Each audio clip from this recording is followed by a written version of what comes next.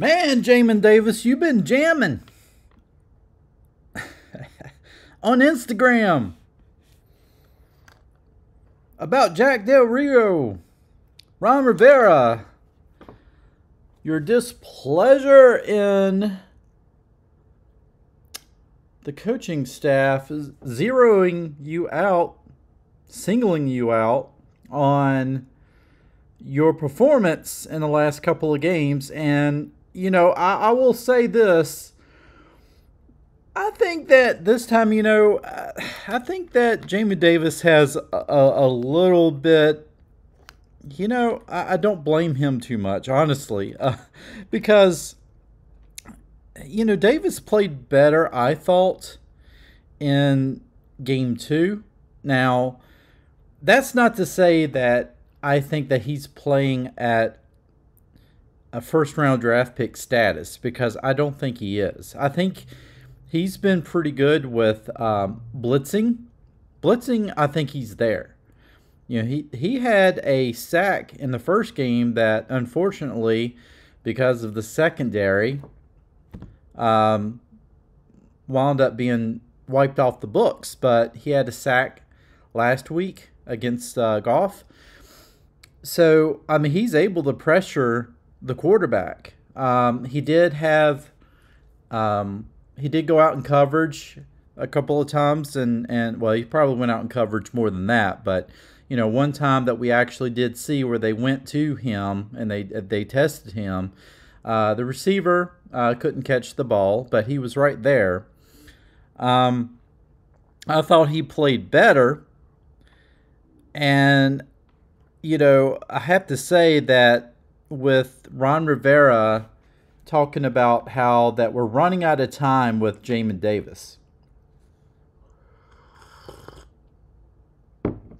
Those are pretty strong words, and I think that Rivera and company are starting to feel like that Jamin Davis was a big swing and miss, and he may have been. I know a lot of us fans last year were very disappointed at his play in his rookie season. He just did not perform well at all last year.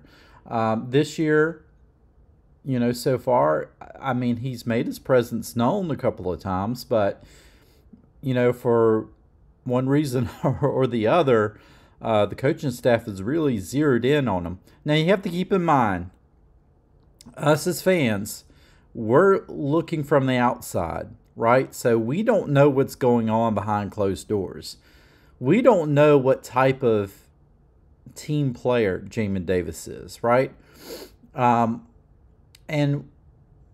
we don't know what, like, for instance, and maybe we'll see it today, I haven't heard of other teammates coming up and saying, well, wait a minute. Now, that's just not right.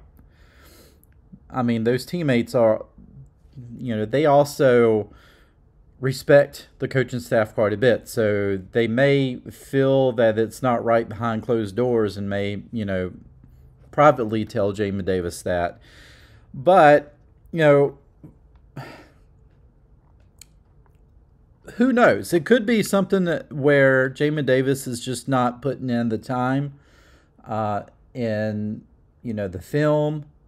I don't know what's going on, but I do know that the coaching staff, for whatever reason, is not happy with Jamin Davis. And even if Jamin Davis is showing a little bit of improvement, it's not enough improvement for them to be happy with him. Maybe it's the little bit of improvement if he was a fifth rounder, a true fifth rounder, and they would look at it and be like, you know what, he's starting to develop. Good for him. But, I will agree with this. If you're drafted in the first round, then you are expected to be a presence known right from the get-go. And Jamin Davis was not that at all last year. And this year, I think he's trying to make that step ahead. But can I say that he's starting to look like that first-round pick that Washington picked up last year? I can't say that just yet, because as a linebacker, if you're going to be a first-round pick, you can't just be great in one thing. You've got to be well-rounded. You got to be able to blitz properly, which I mean, so far I think Davis has been pretty good with the blitz. But I think you also have to be great in coverage. So far, Jamin Davis, I don't think has been great in coverage. Now, there have been some mismatches. There were some mismatches, of course, in that first game. I don't know if you would blame Davis for that, but, he got burnt quite a bit all day long in that mismatch. So, that's just what I would say. I would say that certainly, if you're going to be a first rounder, you got to let your presence known. Let me tell you this though. Now, I don't remember what round that Wilbur Marshall was drafted in, because he was originally a Chicago Bear, and then Washington picked him up right before their run for the Super Bowl in '87, or it may have been actually during that year. But anyway, Wilbur Marshall. Oh no, I'm sorry. I take that back. I think they picked him up later on, so it might have been in the '91 Super Bowl. My bad. Anyway, Wilbur Marshall, linebacker, he was great in coverage. He was great in blitzes. I mean, he was all over the field, and he was a beast. Now, he learned from the best, because guess what? He was playing on that defense with Ron Rivera and that '85 Bears team. So, he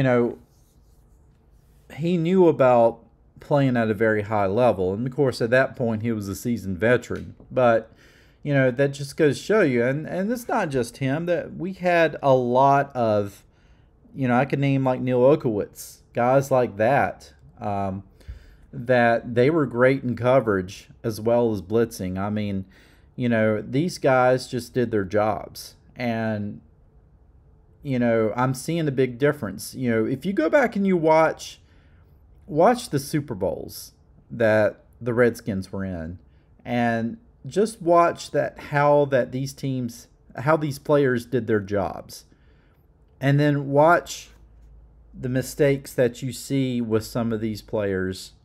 Now, I don't want you to think that I'm always down on the players. I really don't want you to think that. But I just want you to understand the philosophy of doing your job, okay? That's what I want you to understand. I think a lot of times that players want to make the highlight reel. And because of that, it's hit or miss. And when they miss big, and then they wind up blowing a huge play. And go back and look at those Joe Gibbs coach teams, those Richie Pettibon defenses, and you'll see players that did their jobs. And even when they got beat, they came back and they, next drive, next play, whatever, they shut it down.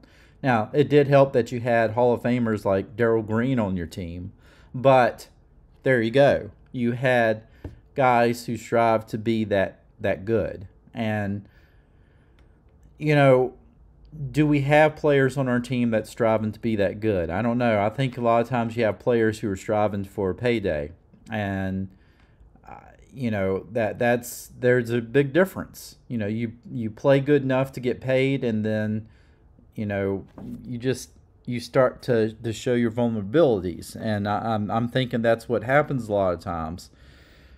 So anyway, Jamin Davis, overall, I can't really blame him for feeling like he's being targeted by the coaching staff. But at the same time, I'll also say this. I have not been that impressed by Jamin Davis. I don't think he's been worth that first-round draft pick. But we're only 2 games into the season, so I'm going to be patient. I'm going to see what happens. But if he gets, demoted or benched or whatever halfway through the season, you could pretty much say he's not going to be here next season. They will get rid of him for sure. Let me know in the comment section what you think. Jamin Davis, Jammin on Instagram there. And I will talk to you in the next one. Hey, if you want to support this channel, You can support this channel by subscribing to the Washington Football Maniacs. Please subscribe to this channel. I need your subscriptions, and when you do, make sure you hit that notification bell, because you don't always know when I'm going to come out with videos. So make sure you definitely get notified, subscribe, like, share this video, comment in the comment section. You can also support me in other ways, and I will show you that right now. But something deep inside won't let me quit. I swear that